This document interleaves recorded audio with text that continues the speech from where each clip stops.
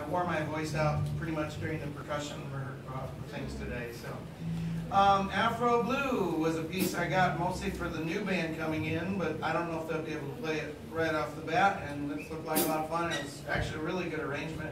They seemed to have fun with it. It's kind of a waltz. John Coltrane, I know, played it. You remember who originally wrote it? Oh, is it Mago Santa Maria? I think he did. I think he did, because that's his name. Anybody named Mongo, I'm not going to argue with. By Lucas Berry. Okay, so we start off slow, and we're all tuned up, and we're ready to go. Here we go. This advanced, morphosized jazz band. Maybe they'll be in jazz band at Jackson High next year.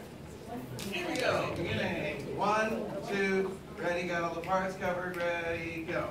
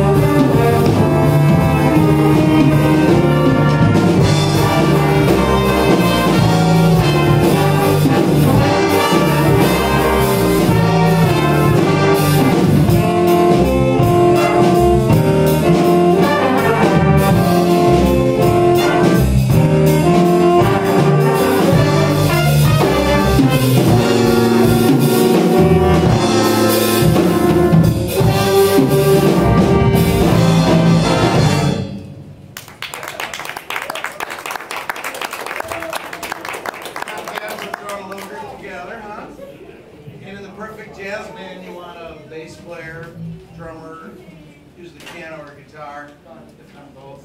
4 trumpets, 4 trombones, and 5 saxes. But we'll take 3. They make up for the other 2.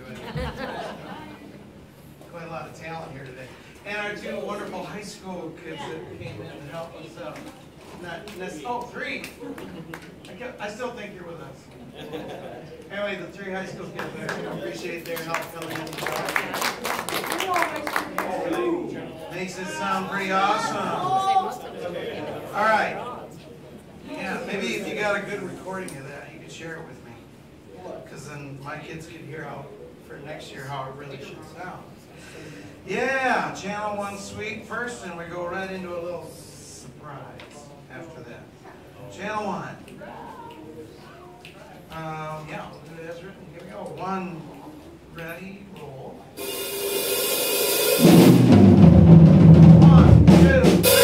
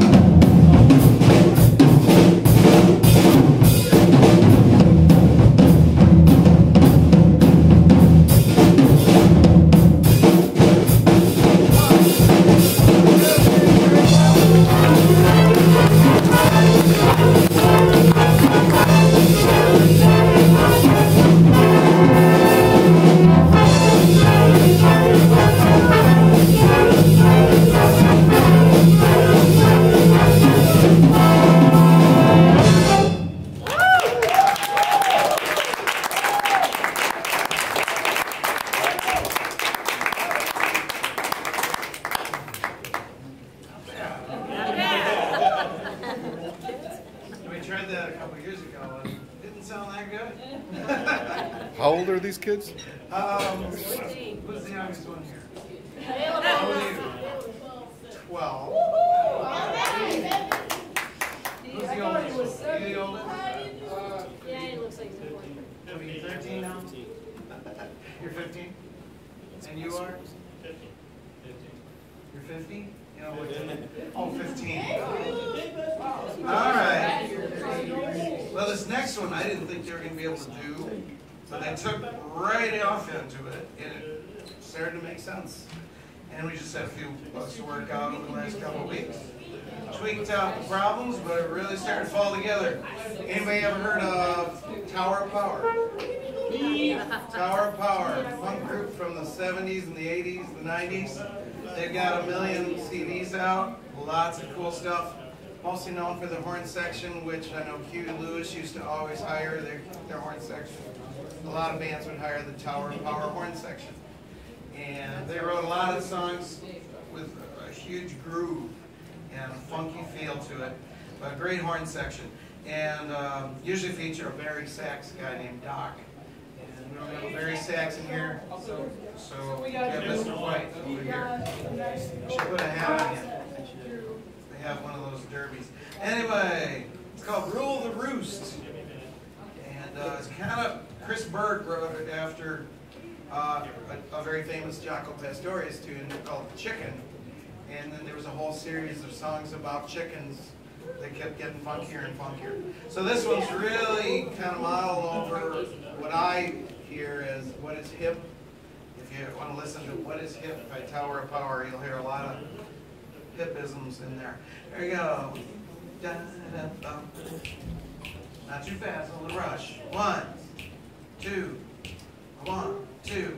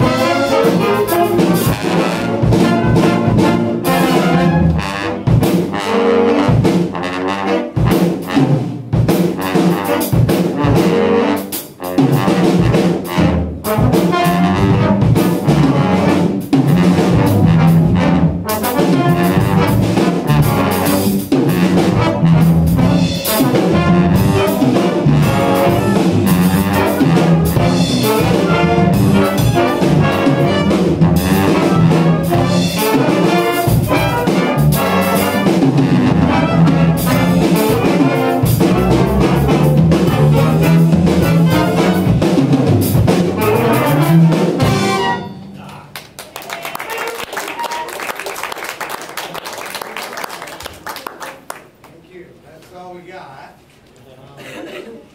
Sometimes this job is just too fun. Yeah, let's play vehicle. You know vehicle? Yeah, let's do it. No. Let's do it. I got dibs on first solo. Okay, you get extra credit. I'm here. Okay, Mr. Krieger. Solos. Solo, who wants a solo in vehicle? Dibs. 1, 2, 3, 4. No? Everybody happy? Wait, somebody second. It should go. Me, Noah, Caleb, Paul. Yeah. The trombone Yeah, Paul, solo is always you first. Yeah. Okay, who was that again? Me, Noah, Caleb. Oh, by the way, you called him Noah Spencer. Yeah. First for solo. When? For When you solo. introduced him. Okay, well, he goes by many names. Nick? Only the ones you call me. Yes, right. Yeah, she had to have a child named Nick. Anyway, Noah Holland, Yes. Yep. first. Number 1, solo. Second, Noah Spencer. Third, Caleb Tate. And fourth, Paul Fairchild. Hopefully I come in. I can't remember the last time we rehearsed it, so you. And rehearsed it before.